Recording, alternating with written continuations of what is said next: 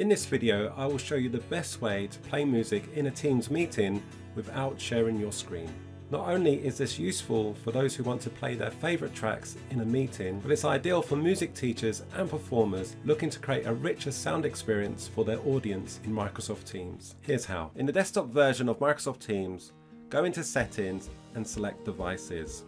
Look for High Fidelity Music Mode. Toggle this music mode and close the window to save these settings. The next time you join a Teams meeting, you will see this music note. Click the note when you're ready to play the music content.